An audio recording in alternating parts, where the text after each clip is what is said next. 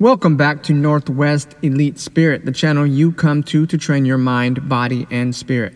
I'm Coach Brian. If you haven't hit that subscribe button yet, do that now and make sure to ring that notification bell to stay up to date on all of my newest releases.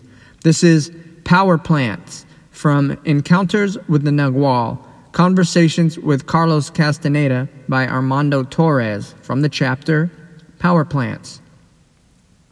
A man was sitting on a bench, almost hidden behind a newspaper stand. I noticed him, but in such a subconscious way that I had walked some 20 meters past him before it struck me.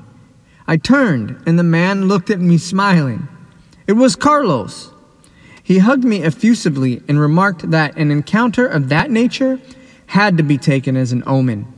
He exclaimed, "Now I am all yours. Ask." I saw my opportunity. In various conversations, Carlos had categorically stated that hallucinogenic plants are not advisable for a seeker of knowledge. However, in his first books, he had written exactly the opposite.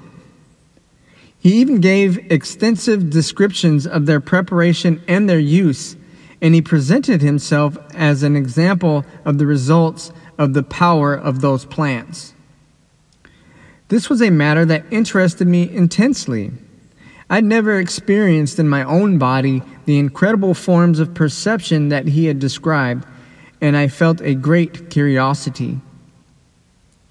So, taking advantage of his good mood, I asked him to clear up the contradiction. When he heard my question, his enthusiasm cooled down. The topic seemed to affect him deeply. After a few seconds of reflection, he told me that a sign from the Spirit had determined the change in his perspective. He said, "In 1971, after publishing my second book, I received an uncomfortable visit.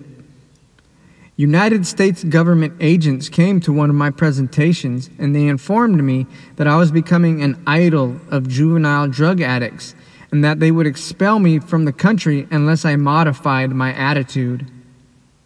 At first, I did not see any reason to concern myself with these threats, but later I investigated a little, and the situation made an impression on me. Many students were indeed taking Don Juan's teachings as an academic permission to get high. My name was mentioned everywhere as an authority on drugs, but I did not want to be the patron saint of anything. I took my dilemma to Don Juan, who laughed at the whole thing and told me that a principle of stalkers is not to confront anybody, and certainly not people more powerful than themselves. Don Juan told me, "You have blundered in among the hooves of horses, and you have to get yourself out of there. I suggest you take care of your learning. The rest, what does it matter?"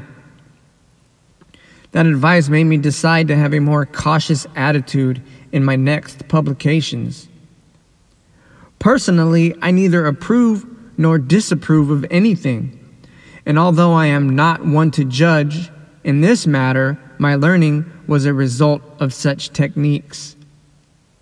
However, in public, I cannot encourage the use of the plants because my books are read by all kinds of people, and everyone interprets them in their own way.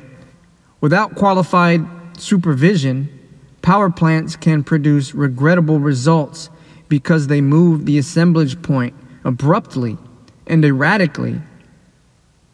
In the long term, they take their toll on a person's health and sanity, and sometimes they will take a practitioner's life. On one occasion, my friends warned me that the father of a student was looking for me with a gun to kill me because he blamed me for his son's death after experimenting with drugs. It is a very delicate matter, all this about power plants. If you want to understand it, you have to abandon the folkloric vision that almost everybody has of sorcerers. True Toltec warriors are not fanatical about dope or anything else. Their behavior is strictly dictated by impeccability. I've already explained to you that Don Juan only used plants with me in the beginning of my apprenticeship, and only because I was exceptionally fixed in my routines. The more obstinate I got, the more plants he gave me. And that way, Don Juan was able to loosen my assemblage point the minimum necessary in order for me to grasp the premises of his teachings. However, in spite of Don Juan's careful conduct, my drug abuse continues to have a high cost for me, and is one of the main reasons why today my health is so deteriorated. Power plants have a limit, and a sorcerer finds it very soon. They are an initial stimulus, but they cannot become a viable base to work from. They do not have the capacity to take us to complete worlds, which is what a seer is looking for. I asked Carlos, do you mean that the movement that the power plants induce in the assemblage point is not sufficiently great? It is the opposite. They produce a deep and unpredictable shake. A real sorcerer can manage that, but not an apprentice.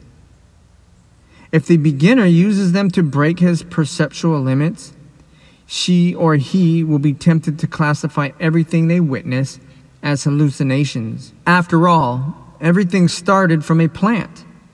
In that way, the practitioner will never reach the degree of commitment needed to intend the fixation their assemblage point in a new position. Plants take you quickly and easily to another world, but they do not allow you to stalk it. That is their limitation. The best way of deploying our perception is through a dreaming intent. As a method, dreaming is just as simple as power plant use, but less risky. Dreaming is more comprehensive and, above all, much more natural.